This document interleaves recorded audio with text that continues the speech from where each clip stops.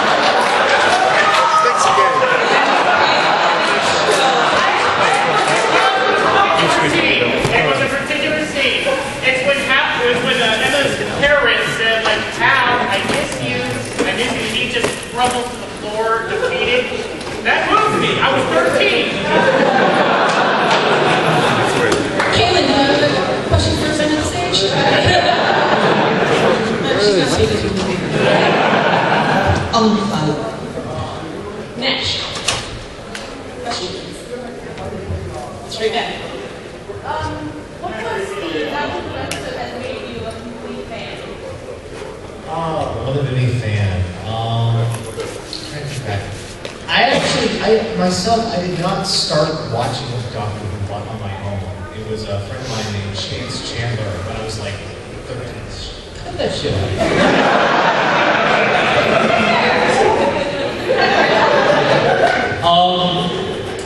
It was my best friend when I was a kid. He came up to me and said, "Dude, I found this awesome thing." Okay, what is it? It's the sci-fi show from England. Now this was the mid '80s, so we're like, man, get over here. We didn't have the airwaves and the Googles. He showed me. I think it was, if I'm not mistaken, it was first episode of Turbo. Started with Mary Troy. I can't remember the name. Watching Undead. Watching Undead. Thank you. Yes. It's the start of it was Peter Davison, and I'm like, this is awesome. And he's like, there's more. I'm like, oh really? There's a few more episodes? No. and I kind of got hooked from there, and I watched it when I was little, and then 2003 came around, and I'm like, hey everybody, go see this great new show. They're like, and like a year later, everybody's like coming to me like, dude, have you seen this thing called Doctor Who? And I'm like, you son. So yeah, that's kind of how this started out. The second question is, what one story that you've seen on Comic Con with you scarred you the most in those? What scarred me the most? It's hard to say because I've actually gotten to a point with those stories where it's getting really, there's like scar tissue built up, and you're like, oh really? A kid drove a Volkswagen into a cauldron of acid? Must be Thursday. But I think early on, most of us come from Florida. As far as scarred me, I think that the one that just dropped my face in horror was, and this has happened twice now. I don't know how this has happened, but it happened twice. There was a guy in Germany who thought it would be funny, which you already know is bad when it starts out. This is funny. You know those little airpump guns that you get cocked back, and they shoot like a little, you know, it's yeah. He took that and shoved it up his friend's butt.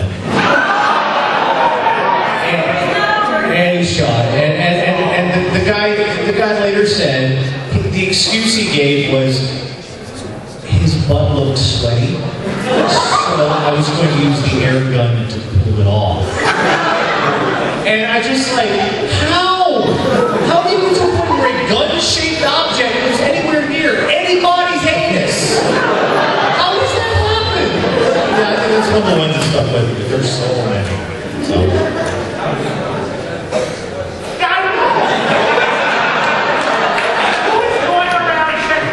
Things I don't want to know the answer to.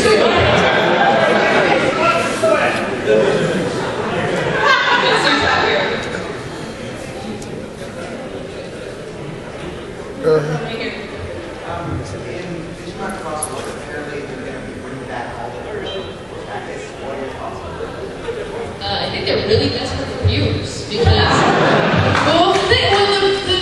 you left out the key detail.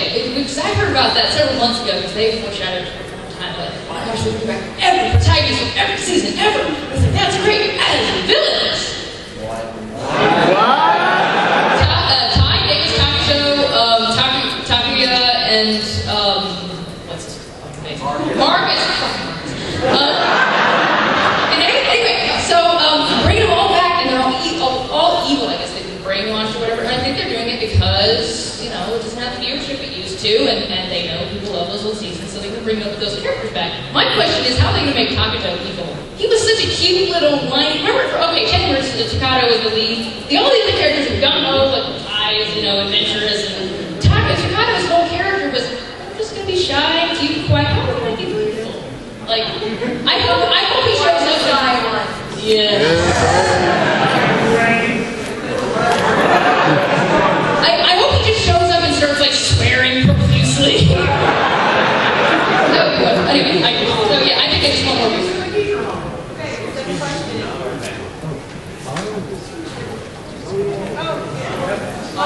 After Fruits Baskets, is there any other anime or manga that you would want to translate into a radio adaptation? If I did another, there's a trick. In order to, you know, I'm gonna call the audience out. How many of you listen to the Fruits Basket radio drama? Oh my God, you guys are awesome. Okay. Okay. Well, here's the trick: is it does have kind of a lower viewership, and it actually takes more time to do than the radio stuff. So if I got done with it, I'd probably want to do an original idea. I would probably want to do an idea that I've written myself, just something completely not based on anything else. But the trick is, in order for me to do another radio drama, I would have to kind of get more feedback because it's a little lower than my regular stuff. But I would adapt another manga. I've done that. I've tried something different. So.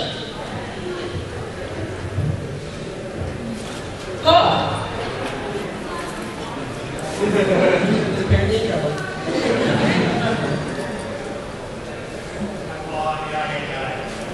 Oh, good. You guys can be here, so I'm here.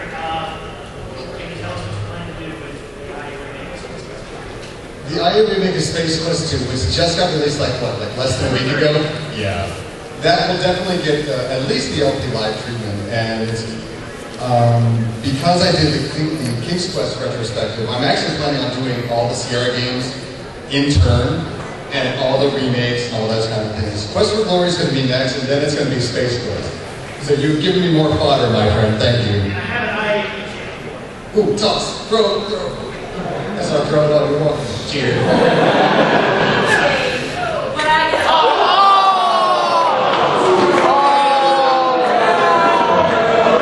Don't make me unleash my rage on you.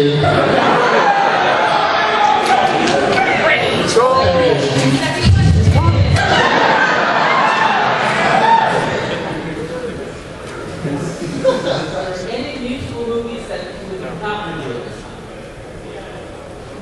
I'm going to be touching on everything, good or bad, because 9 times out of 10, if I watch something that people have said has been awful, I somehow find some kind of redeeming value in it.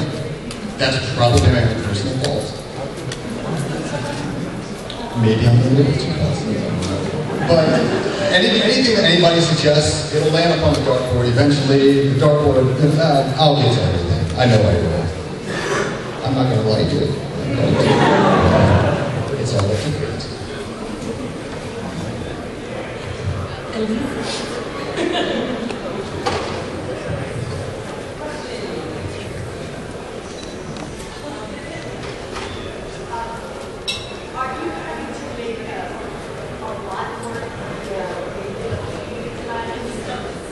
Yes, I am.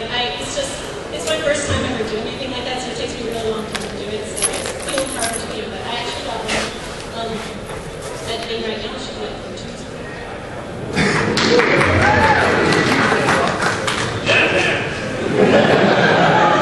Second question. Everybody here? There?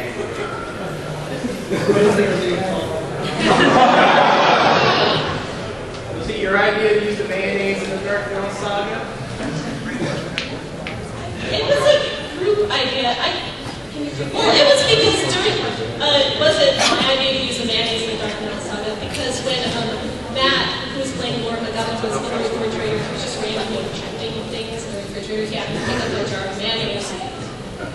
Yeah, and Lindsay hates mayonnaise. It was like mayonnaise. But we were like, oh, we should use that.